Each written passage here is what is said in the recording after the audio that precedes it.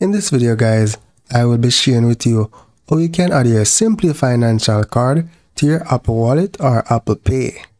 So it's very easy to do guys. So what you want to do is search for wallet, select your wallet, select the little plus icon here at the top, and here you're going to select debit or credit card. Select continue, and here you're going to enter the card details. Note, it also gives you the option to scan. However, because I am screen recording, it's not showing that option. So I'm going to enter card details manually. After you enter your card details, you're going to provide your name, then select next.